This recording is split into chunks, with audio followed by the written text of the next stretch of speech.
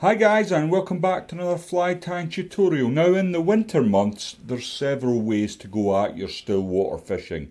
You can either go big and gaudy like a zonker or a snake fly and wheak it back at 200 miles an hour, or you can get small and either go very static under a bung or a very slow figure of 8 retrieve. So this fly is ideal for the latter.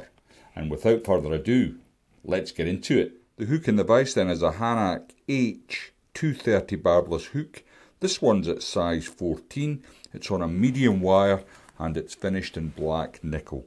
The thread I'm going to be using today is Nano Silk. It's from Semplify. It's black and it's at 50D or 12/0 if you prefer. Now I've already put a 2.3mm countersunk tungsten bead on the hook.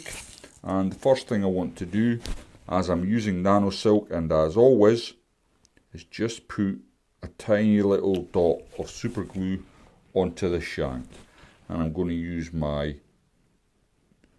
silk just to work that up and down the shank.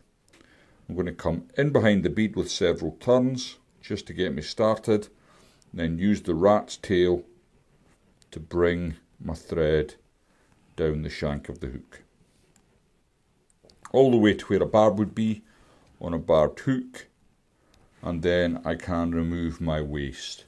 Now for the tailing material of this fly, I'm going to use some Coq de Leon. This one's from Troutline and it's called Rejonen, I think. It's Spanish. My Spanish isn't great, so if my pronunciation's wrong, you can have a laugh at my expense. But I do like Coq de Leon for these smaller flies. They've got very thin, sparse fibres and they make great tails. So I want to take maybe a dozen or so fibres from the stem, and I'm going to dress it up, and I want about the length of the shank. I'll swap hands over, come in with my thread. Now when I'm putting the tail on, just a tip here, I'm just holding it to my side of the shank. Now when I bring my thread over, I'm going to do it slowly, it brings the feather on top. And then if I can just let go there for a second, you can see the feathers come directly on top of the shank. Then I can catch in the rest of the tail. My bead's just moved slightly there. Not a big fan of the moving bead, so I will correct that in a second. I'm just going to come in, remove my excess. So just get another few wraps, hopefully enough is to cause a bump at the front of the hook and stop that bead moving round. Now I do want to create a little bit of a taper into the body, and when you're using Nano Silk this can be a chore.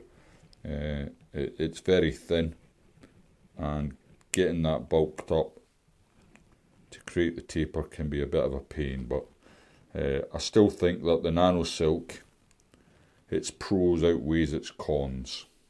So I've brought my thread all the way back to where my tail starts. Next I'm going to come in with some stripped peacock herl. Now this one's been dyed brown. I like the brown, gives a very pleasing effect. Now when you take these dyed ones out already, I like to give them a little damp down with my tongue, and I don't want the really thin bit. So I'm going to come in with my snips and just take it. Oh, rogue fibres attracting itself to the fly. Shows you how deadly it is, it's even picking up fibres. Okay, so I've caught that in. Now there's a couple of ways of doing the body here. One way is to put a coat of super glue in before you bring your peacock herl up, but I like to use UV resin, so there's no need for the super glue. Now I've put in a load of extra turns just in behind the bead, and the reason for that is I'm going to use the rotary function on my vise to wrap this body. Now what I like about doing it this way is I can help avoid the hook point. Strip peacock herring is very brittle, and if you catch the hook point, it's game over. You need to start again. But as I'm using the rotary, it's quite easy to dodge that point. Now what you get with the peacock herring, strip peacock herring, is you get that really authentic segmented body look, which I really like in my nymphs. Now, although this is, I've mentioned it's for still waters, this fly would be perfectly at home on moving water as well. I'd be more than comfortable to fish this for grayling. Okay, so I've caught that in, and I'm going to bring my thread right up to the bead, and then, as I mentioned, my preference is a little bit of UV resin. Now I don't want a lot, just a very thin coat of UV. I'm not overly concerned about weight. That tungsten bead is going to do a job for me in getting the fly down. So if I choose to fish it under a bung, it will get to depth very quickly. Or if I want to just figure it back, I'll have plenty of movement with that weight. So I've got a nice thin layer on there, and obviously when you're using such a thin layer, it doesn't take 100 years to cure. It's very quick.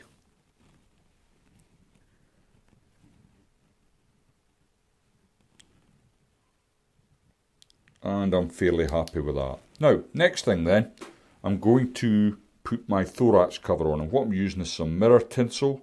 This is Mirage Iris, and I've already got a little bit off here.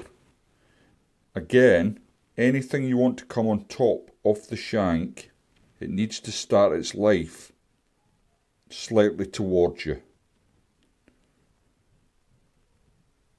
And I'm just going to come back,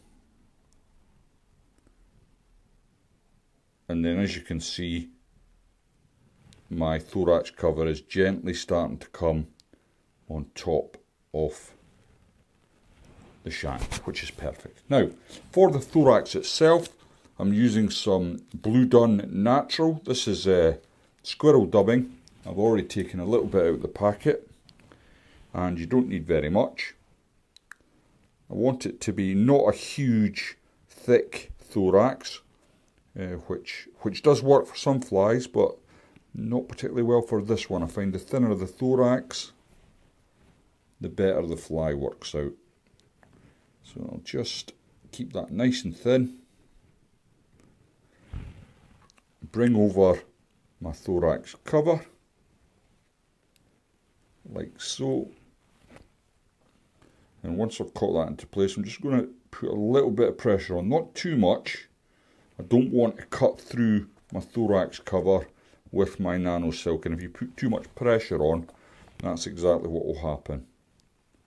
So I've got that in place. Now before I pull out the fibres there, I just want to get a little bit of super glue onto my thread, like so.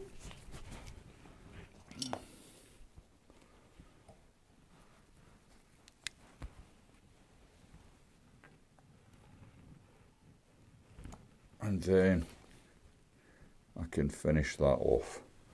As I say, my preference for this fly is under a bung. I've got to be honest, it's very effective. It's only very small, size 14. I do tie these down to size 18. I'm just going to come in with my Velcro brush and pull out some of that material, and that gives it a lovely finish. And then it's ready for the box. I'll just show you what the thorax cover looks like on top there. And there we go. You can fish it without a bung, of course, and just a slow figure of 8, and you can imagine it will rise up, and then when you stop retrieving, it will just drop back down in the water, and very often that's when the takes will come.